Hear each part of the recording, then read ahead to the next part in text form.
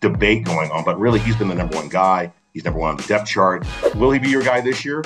That depends on how the season goes. You want a pleasant experience. And I think this will help make that happen. If you think the players are making a lot of money, what do you think the owners are making? Let's keep that in mind. Hey, I'm Jeff Skversky. On this episode of Inside The Huddle, presented by Sportskeeda, I catch up with Pittsburgh sportscaster Andrew Stockey. He's been covering the Steelers, Penguins, and Pirates for ABC out there since the mid-90s. We will talk to him about everything going on at Steelers camp. Of course, they're making the transition out there. Ben Roethlisberger retired. It's now either Mitch Trubisky or Kenny Pickett, a quarterback. What's going to happen? What's going on out there heading into the season? Who might the quarterback be? He has great insight for us. Also, the pressure from the fan base on head coach Mike Tomlin. We'll talk about the controversial name change. Heinz Field is no more. We'll talk about that and everything else going on in Pittsburgh, including Barry Bonds and his relationship with the city after he left there years ago. That and more on this episode of Inside the Huddle.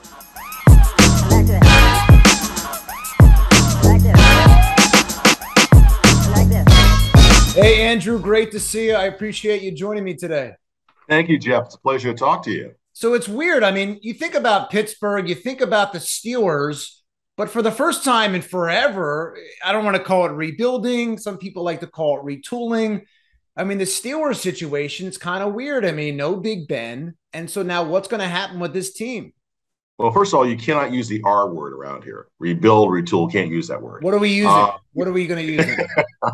Well, they still think basically they're on a path towards being successful, and it's just adding a few elements. I mean, defensively, they feel very confident. They have a better unit. Everybody's back and healthy, which is one of the most important things because they couldn't stop the run because nobody was healthy a year ago. The question is who's going to be the quarterback. You draft Kenny Pickett first round, so there's a pressure to start him. Mitch Trubisky, you sign him thinking he's probably going to be your starter before you draft Pickett. And then you have Mason Rudolph, who has the most experience of anybody in this organization at quarterback currently, but clearly has not performed well enough to be the starter. So what's going to happen is Trubisky's going to start the season. I mean, there's this debate going on, but really he's been the number one guy. He's number one on the depth chart. He brings the most experience in terms of being successful as an NFL quarterback. And then let's see how it plays out. Pickett is your guy. Will he be your guy this year? That depends on how the season goes. And as for Mason Rudolph, I mean, as much as he may not have a place here, he is a strong backup quarterback, and you just don't want to get rid of him right now. So it's going to be interesting to see how this unfolds over the next 2 or 3 weeks. My feeling, I think all three are there on opening day, and it's Trubisky, Rudolph, Pickett. You think Pickett's third on the depth chart? Yeah. I mean, unless something really happens in these 3 games, I just think right now that's the smartest play at the moment. Like I said, there is a pressure to move him up to number 2, but he's got to show it out there on the field. And, practice, you see one thing, obviously. But until we get into a game situation, we've got one this week against Seattle, we're really not going to know where he is in his development and if he's ready to be number 2. Yeah, and it's interesting because, a lot of quarterbacks that get drafted high and first round, things like that, they come in with expectations and pressure. And obviously to move into, Big Ben's role and use an iconic quarterback, there is that pressure, but he knows the city so well. I mean, he played in college in the city at Pitt. He's the Panthers' all-time leading passer. So is there less pressure in a sense because he understands the city, or do you think filling those shoes of Ben Roethlisberger, they just want to kind of pump the brakes per se? I think they want to pump the brakes. I mean, you're right. He knows the city. He knows the system. I mean, heck, he practiced right next to the Steelers for 5 years. So he knows what's going on. Matt Canada, the offensive coordinator, he knows. So he knows what's going on. I think it's going to be one of those gradual things. I really do. Like I said, there's no hurry for him to start. This team's not so downtrodden they can't be successful without him. But I think eventually he will be that guy. The question is, does that happen this season? And that's a question, I mean, I don't think any of us can answer. Kind of depends how the season plays out. Because you remember, when Ben was drafted here, he wasn't supposed to be the starter. All of a sudden, Tommy Maddox gets hurt, and game number 2, he's in there. Right. Yeah. I mean, look, you don't know how it's going to play out. Injuries, things like that, trades, everything like that. But it seems like, you don't want to use the R word, rebuild, retool, whatever you want to call it. But when you look at the division, the Steelers have owned the division for decades. And now it seems like there's a shift, whether it's the Browns, whether it's the Bengals, to be a serious long-term shift. How much pressure is on Mike Tomlin to do this quickly, or do you think he's built up enough, enough of a window, lack of a better term, to be able to withstand a few down years as they're making this perhaps transition, if we're not going to use an R word, but do you think he's built up enough, or do you think there's pressure on Mike Tomlin to really just continue to be, the kings of that division? I think the pressure is on Mike Tomlin, I think, from the fan base. There's no question about that. They haven't won a playoff game in 5 years. Right. That's the first problem. You get to the playoffs and you don't win. I think with management, they're a little bit more patient. I don't think this team is really that far away in a division where the Bengals clearly are the class, but now they're going to be playing first place schedule. The Baltimore Ravens, you're just never sure what they're going to be. They'll be competitive, but will they be a playoff team? And as for the Browns, this whole Deshaun Watson situation is such a mess. I mean, this team, remember the Browns came in here 2 years ago and blew out the Steelers. And I thought that was the turning point. Right. Since then, they've just been on this downhill slide. So the division is going through a change, but I don't think the Bengals are so much better than everybody else that the Steelers can't be competitive and at least make a run in this division. Well, yeah, and it's interesting because just the way it kind of plays out, you just think, and you look at the roster, they're so young. And look, they have a promising quarterback that they just drafted. And the running back situation, he makes the Pro Bowl in his first year. So you see those pieces. Is it a matter of just small development and staying healthy for the entire team to make that, I don't say surprise people, but to be in that conversation? I think that's a big part of it. Health was a big concern a year ago. I think you've added some pieces to this draft besides Pickett. There's George Pickens, receiver. Who That's going to get confusing. Yeah. Imagine when they start throwing to one. Pickett throws to Pickens. George Pickens has been the star of this training camp. This kid has all sorts of talent, ability, hard work. I guess I equate it to this is what Chase Claypool should be. Right. And George Pickens is there right now. This is a kid, a star on the rise, and a real addition to this offense. And I think that's the one thing I think people are going to be impressed with. What this kid does as a receiver. I mean, I'm not going to say he's rookie of the year right now, but I'm going to say I've seen first team NFL all rookie team based on what I've seen so far. Yeah. And just how weird is Steelers training camp right now without that larger than life quarterback in Ben Roethlisberger? I mean, he's, one of the greatest quarterbacks in franchise history. I assume a Hall of Famer, right? I mean, and so to him not be there, is it just a weird feeling, or is it normal? It's different. I mean, he was so much a leader, so much a part of this franchise. You're right. I mean, bigger than life. But you know what? There's a transition going on, and you can feel it. Not the R word, the T word. T word, transition. I mean, beyond Ben, you have new coaches in there. They're back at St. Vincent College going through training camp, which they haven't done in 3 years. There are new leaders emerging. This is really Cam Hayward's team. And Cam is different from Ben. I mean, Cam is somebody who does fire people up, but I think he's much more cerebral, more of, follow my actions, not always my words. And I think you get that feeling. It's a quiet confidence instead of a louder confidence. Not that Ben was a big talker, but you got the sense he was his personality that had everybody kind of take that step up. It's a little different now. But you know what? I can appreciate that change because, it's him and Ben's team, if you think about it, for 10 plus years, at least from Super Bowl 40 on. And now we're seeing new leaders and a new style and hopefully maybe a turning of the page in terms of the Steelers of old, who, were specifically a team that was all about defense and throwing the football, a team that runs the football hopefully a lot better, and a team that, when they get to the postseason, they know how to win. That's the most important thing. They have to win the postseason. Right. What do you think changed? Was it just age with Roethlisberger and the team just kind of, just a different team when you talk about, okay, they haven't won a playoff game since 2016. Mm-hmm. Is it a situation where Ben was just getting older and it just wasn't as good per se, or was it just the team just wasn't there? And look, when you line up, who knows what can happen? The team itself was not as good as previous teams. I mean, since Super Bowl 45, they lost the Packers. They've been good teams, not great teams. They've lost a lot of key players. Yes, Ben has gotten older, and I think last year you saw the fact that the one thing about Ben that was great was his ability to keep plays alive and to move around. But that's always been his MO, I feel like, for a big guy that can. And he couldn't do that last year. That was quite clear. He didn't have that mobility. Yeah. And that's a function of age. So in many ways, the quarterback position has been upgraded because you have more mobility now. And I think also a lot of it was, let's put on Ben's shoulders and let's see if he can win it. And that's a lot to ask of a quarterback who's in his late 30s. And that kind of showed against the Browns 2 years ago in the playoffs and against Kansas City last year. Clearly, they were outgunned. They just didn't have the horses to compete. So all those things, I think with Ben moving on now, you can change a lot of things. You can do a lot of things offensively you couldn't do. You have more flexibility. And maybe you're able to bring in players you couldn't bring in before. It's a different mindset because the leader of that offense is no longer there. What would you put the odds on him pulling a Tom Brady and coming back?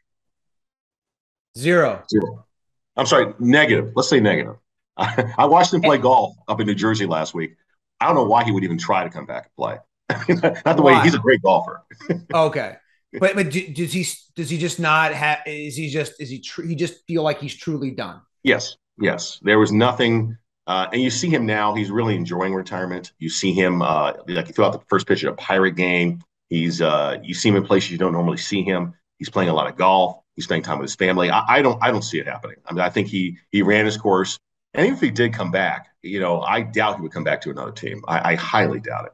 Right. And when you talk about guys that do retire, that first year or two is tough because their bodies, they're ready for training camp. A lot of guys you talk to, they're just ready to kind of get going and they almost don't know what to do with themselves. And that's all he's known is to play football. And so I'm sure in the back of his mind, maybe he's, whether he wants to come back or not, is going, this just feels a little different. And it is different, I'm sure. I'm sure he's still trying to figure out what is his role moving forward. I mean, I don't really see him as a TV analyst. I never have. Not that I don't think he would be good at it. I just don't see him as that kind of person. So I don't know what business endeavor he may get involved with, but it's quite clear. I think the football part is done, and he is moving on with his life, and he's given no hint or indication. I mean, we haven't seen him at training camp at all. He hasn't shown up at off-season practices just to stop by and say hello. He talks to the current players. He had Kenny Pickett over for dinner. He had Mitch Trubisky and his wife over for dinner. So he still has those relationships. But in terms of being a part of this team, it's quite clear he has taken that step away and he's allowing the Steelers to move forward, and he's moving on with his life. Yeah, and the relationships Big Ben has with the current players and the current quarterbacks, you talk about Pickett and trying to maybe from a distance teach him what it takes to be successful, and not only in the NFL, but in Pittsburgh. I mean, it's all Steelers. I mean, the Pirates don't even really exist, right? I mean, just because they still play games. No, I know, but they haven't been good in forever, and so right. You look at that city, what it takes to be successful, and Mike Tomlin and everything else, and so how much can those guys? And Trubisky's been around the league, but Pickett in particular, the future really of the team. Yeah, how much can they learn from Big Ben from a distance if he's having them over for dinner and things like that? I'm sure they've talked shop. I'm sure he's shared insights. And I also think, and Kenny has said, look, if I need to talk to him, we can talk. But I also think they're different quarterbacks and different styles. Sure. And I think Kenny learned a lot just being at Pitt. I mean, he talked to Mike Tomlin. He was able to talk to Ben Roethlisberger. I think he's already had that conversation. So maybe if he picks his brain, it might be a small thing.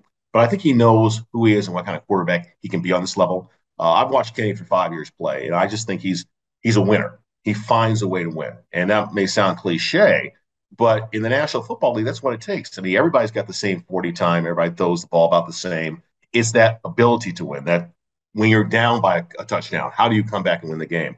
And Kenny has shown that in college. And I really think that fifth year at Pitt was huge. I mean, he doesn't get taken in the first round. That doesn't happen. Right. He doesn't become the quarterback he is unless he has that fifth year. So I think he's in a good place right now. And if he needs Ben's advice, as he's told us before, he can seek it out. Ben is not going to call and say, hey, maybe you should do this or this.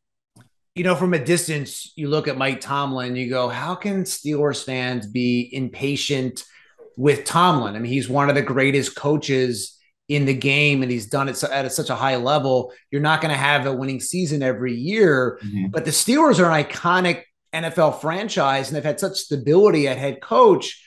Is it just human nature, you think, being in that city that they go, all right, we haven't won a playoff game since 16? I think it's the fact that this town still loves the 70s, the Steelers of the 70s.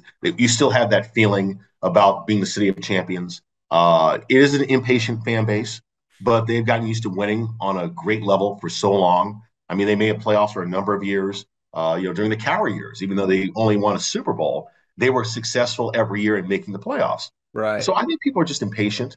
And I think with Mike Tomlin, they know he's a good coach, but at the same time, they want results. I mean, we all know he's good, but if you don't win a playoff game over six Yeah. years, you're going to upset an awful lot of people. And I think that's the biggest thing. I mean, go to the playoffs and win. If you get knocked out in the second round, fine, but get there and win. The Steelers have not done that. And the games they've lost in the playoffs have either been heartbreakingly close or absolute blowouts. And that's the other thing too. I mean, the emotions you go through as a Steeler fan. It's an interesting town. I mean, I love living here. I think the folks are great, but we are maybe a little impatient, and we want a Super Bowl now because Steeler fans. That's what we expect in this town. I feel like, yeah, and I feel like that's almost East Coast mentality in a sense, where people, it's not like there's a beach in Pittsburgh, right? And so I feel like in the cities where there's a beach, whether it's Miami or California, people are a little more relaxed. But on the East Coast, Philadelphia, Washington, Boston, I would even throw Chicago into that. Mm-hmm. These colder cities, especially, people are impatient because the NFL football teams, I mean, they rule the city. Well, they're also tough on the Penguins here. I mean, we've got a heck of a hockey team here that's won 3 Stanley Cups, over the last decade plus. Yeah. People love hockey here. They love the Penguins. Sure. And when the Penguins don't do well, now they're going through that stretch where they haven't gotten past the first round in 3 or 4 years. And the Pirates now. And the Pirates are the Pirates. But but the bottom line is, I mean, because we've had success in recent years, that's what fans expect. There are a lot of cities, like for instance, I think about Jets fans getting upset. Well, I mean, they haven't won anything since Super Bowl III. Right. Meanwhile, here it has happened in the last 10 to 15 years, and your team can get there, and you know what it feels like. So when they don't do it, that's when it really starts to become an issue, and that's when you get impatient. Did you grow up in Pittsburgh? No, actually, I grew up in Connecticut. Okay, so going to Pittsburgh and seeing that passion, that fan base, mm-hmm. I mean, that has to just kind of get you pumped up to do your job every day when you feel that energy from, your viewers and the fans, knowing just how important, I don't want to call it life or death, but just how important and how diehard those fans are. Well, every Sunday, I mean, it's crazy in this town. This is the only town with a color scheme. Everything's black and gold. That's true. All the teams, the city flag, that's what you see on Friday, right? Wear Steeler gear. I mean, it's great because people here are passionate about the team because they truly love the team and they love what it represents. And it really is a part of who they are. And it's always fun to talk to Steeler fans, have conversations. I'm always asked, so how do the Steelers look right now at training camp? And I love having those conversations. And people will ask me something and they'll give me their opinion. And that's fine because they're passionate and love this football team. It's a fun town to work in because sports is it's part of the fiber of this city. Right. And I think it always will be, regardless of where the teams are winning or losing. Yeah, and it has to be weird too. There's so much change obviously going on with the Steelers. Now they have a new stadium name. I still want to call it Heinz Field. And look, it's a business, right? And so they're doing it business purposes, but that's got to be strange too, because it's it as Heinz Field. People have lost their minds over this. They're very upset. Really? Oh my goodness. I mean, there are T-shirts. Seriously, people wearing it says, it will always be Heinz Field to me. Heinz Field forever. Seriously, you can buy these anywhere. People in this town, I don't think people have been this upset about anything as a group since the Jesse James non-catch in one of the games years ago. That was ruled a no touchdown. People here they don't get it. They don't understand it. It's not a Pittsburgh company. That's the biggest frustration. Right. They would think like PPG Paints or U.S. Steel would buy the naming rights. So people are really, really upset. And I don't know anybody who's going to call it Acrisure Stadium other than myself because I have to. Yeah, and so it's weird because this company spends, I don't know how much they spent. I mean, do you even know how much it cost, the naming rights? I've heard. Let's see, what was it? Was it 150 million? So all right, so let's just say it is that. Whatever. Yeah. It's a ridiculous amount of money any way, shape, or form. So then if you're this company going, hey, let's have our name on one of the most iconic, team stadiums. Mm-hmm. And then here you go, everyone's upset. What is this company supposed to do? I mean, they're just doing what's best for their company. Meanwhile, everybody hates them. Well, the guy came in here who owns the company, which is based in Western Michigan. And he said he was a Steeler fan growing up and went to games as a kid and so on and Okay, so so forth. that helps. He said that. I don't think anybody really is buying that or really cares. Right. Um, I think the one thing is it's the money, obviously, this puts into the product.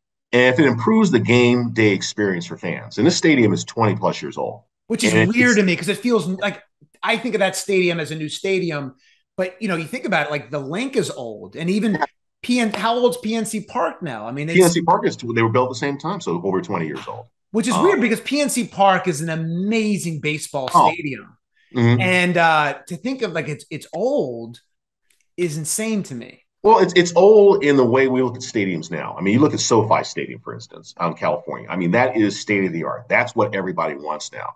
So the Steelers obviously are not going to tear down Heinz Field. So what can they do to improve the experience for fans? And I think that's part of why they agreed to this deal, because it gives them the money to do that, to make the experience better. I'm not sure how, but it does. And fans, even though we're fans who love to bundle up in the cold and whatever, you want a pleasant experience. And I think this will help make that happen. Now, the other thing too is, I mean, will Heinz Field be here in 30 years? The way stadiums go up and down, you don't know. Right. That's but there is. I feel like there's room there in that area. Mm-hmm. That area in Pittsburgh, there's room there to build another. I could be wrong, but I feel like there is room if they were to go that route at some point. Well, I mean, it's always a possibility, because of the way we look at stadiums now. I mean, we hope not. I mean, like for instance, PNC Park, there's no need to build another stadium. It's perfect. It is exactly what a baseball stadium should be. The whole idea with football stadiums, as you know, are luxury boxes and that kind of seating and making that experience better. And over time, they've actually done that. They've added pieces. But to say, will the stadium be here 10 years from now?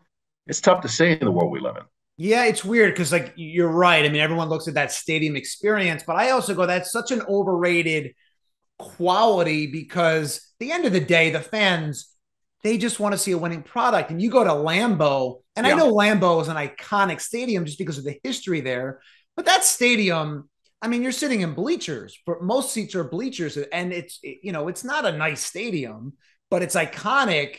You think of Wrigley Field, you think of stadiums like that. It's an iconic place just because of what has happened within those walls. But it's not a nice stadium by any means. They don't really, they've made additions, but they don't have these super luxury boxes. I mean, Three River Stadium was the same way. I mean, it was not a great place to watch a game. Maybe better for football than baseball, but it was kind of drab, kind of cold. But it's what was inside that stadium that made it so special. So when they did finally blow it up and tear it down, there was a lot of sadness because of all the history and the memories. Heinz Field has become that. But it's a stadium that certainly is not perfect. I mean, I've gone there for games many times, both as a fan and a broadcaster. It's okay. I'm not thrilled with it. There's things I would make better. Like the open end thing has always kind of freaked me out. The fact that you have that open end, what scoreboard is, and that completely affects the kicking game. I almost wish it was enclosed in some respects.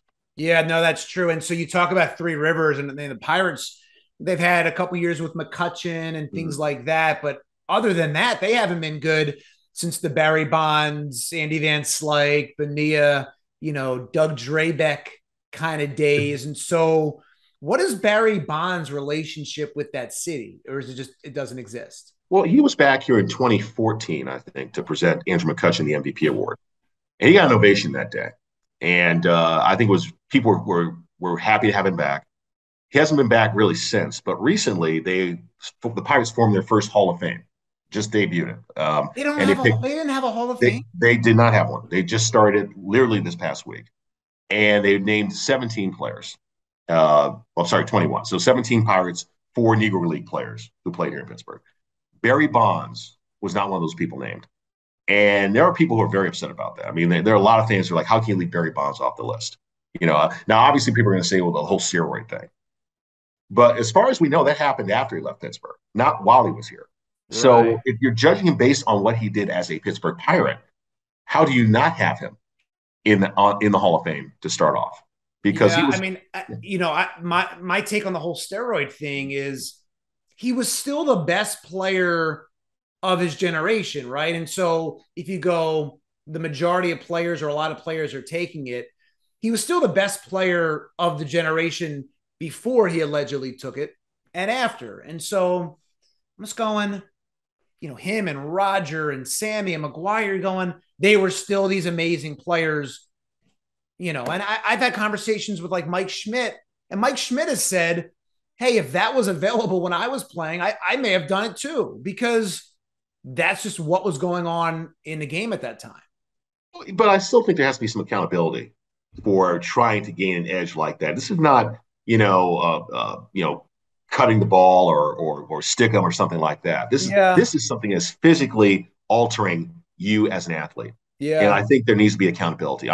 Barry Bonds' home run record has never been something I've been comfortable with because of the fact that Hank Aaron did it the right way and did it through Right. much more trying times than anything Barry Bonds went through. Yeah. So I think Barry, Pirates Hall of Fame, yes. Yes, I think he definitely belongs in there. Baseball Hall of Fame, no. Really? Yeah. Cause I go the other way with it. I just go, I'm just like, you know what? At the end of the day, like I get it and I understand, but put him in with an asterisk and be done with it. And so, that era was the steroid era. And so it wasn't just Bonds and it was, Pettit and Right. Clemens. And so McGuire and you just go, those guys were still the best players. And so, and there were guys that were taking it that were just trying to, for recovery and things like that, that were just trying to be, that they were like called like that 4A player where Mm-hmm. they're trying to just, get to the majors and stay there. Right. And I just Right. go, they were still the greatest players. And so to think, okay, well, they don't belong in the hall because of I don't know. And that's just my opinion. And I get a Well, I lot of completely people are, understand your opinion. I mean, you're right. I understand where you're coming from. But at the same time, I mean, there are players that didn't do that. yeah, And the majority of players, as far as we know, didn't do that. And I just right. think there's something about me. I'm not one of those baseball purists. I'm not that kind of person.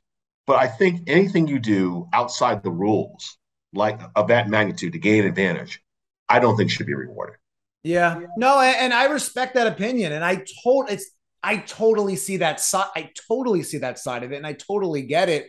And it's a tough decision. I mean, look, Pete Rose was in Philadelphia this weekend and at the Phillies alumni weekend, Right. and he's honored and things like that. And Pete's still not in the Hall of Fame for all the gambling and stuff that and things off the field that he's dealt with and has done. And so you just go, I see the debate, and there's that debate. Okay, should Pete Rose be in the Hall of Fame? Okay, he was betting on games, but as a Mm-hmm. manager, but he wasn't going in as a manager. He's going in as a player. And so, look, I get the debate, and there's the baseball writers that are purists, and some see it both ways. But so Bonds, it's interesting because Bonds, I feel like, has disappeared. McGuire disappeared for a while and then became a hitting coach, and Sosa kind of disappeared. It feels like Clemens kind of disappeared. These guys just vanished, and especially Bonds seems like he's completely vanished. Even in San Francisco, maybe he pops up here and there. I mean, we saw him here, like I said, 2014, I believe was the last time, and that was about it. I'm sure if he was invited back, he would come back. He was. I remember during that press conference how happy he was to be back. He didn't talk about like, I hope people will forgive me or whatever, and or I should be in the Hall of Fame. He just embraced the moment, and I think he's part of an era of Pirate baseball that people look back and say, this team, had they won one of those championship series, things might have been different. And we would have Yeah, looked at this team different. And maybe even the direction of the franchise would have been different. And so yeah. that's the sadness. I mean, the fact that team was so talented. I mean, that outfield, Van Slyke, Barry Bonds, Bobby Bonilla, you have all those players. They were good enough to be world champions. And if they win one, maybe everything changes with the Pirates. Yeah, and look, when you look at it through a fan's spectrum or their lens, you go, how could Bonds leave us and do this? And then, you think about your own career, your own just what you want to do in life and, money and, guys like Jason Worth got a lot of grief for going from the Phillies to the Nationals and switching teams for a ridiculous amount of money. And you go, this is going to change that kind of money changes, it's generational changing money. And, maybe the Bond situation was different, but look at the Bryce Harper situation. I mean, not only did he leave Washington, but he then goes to Philadelphia. And my goodness, it's one of their hated rivals, right? And Yeah, so yeah. Mhm. that burns them. So at least Bonds went to the West Coast, but I get it. I mean, you love this guy, and then he burns, he kind of burns the city and the fan base. Yeah. Well, I mean, money, let's face it, everybody says it's not about the money, but it's all about the money. And we know that. And it's hard to fault somebody for going for the money. And I always fans always say to me, they're like, well, these athletes get paid way too much. I hear that all the time. You hear it all the time. I'm like, look, if you think the players are making a lot of money, what do you think the owners are making? Right. Those are the guys who are writing the checks, and they're not writing the checks and taking a loss. Right. Let's keep that in mind. Right. And I always go, they're entertainers. And so they're entertainers, and without the TV rights and that money, the money doesn't exist. Mm-hmm. And it is funny, like when you do dumb it down, I go, the skill to throw a football or the skill to hit a baseball, 200 years ago is a worthless skill. Yeah. Right. Like when you think about just like the moment in time, 200 years ago, there were guys even like the 60s and the 50s and the 60s that 70s even like had other jobs. Didn't like Joe Namath have like a job at like UPS or something like that, like in the off season to make ends meet? Right. And maybe that's not accurate, but I'm just, the job didn't pay well before the television rights. And also, Kurt Flood, and the reserve clause, all that changed. Free agency changed it. Yeah. No, now you're right. The money is obscene, but let's be honest. If we weren't watching, we're not buying the merchandise, and we're not listening to the games, and we're not on the internet following these guys, they don't make this kind of money. So I always tell fans, look, it's up to you. You're the reason why these people make all this money, because you keep watching. Right. If you don't watch. Yeah. And it's also, by the way, one of the only professions where the money is advertised.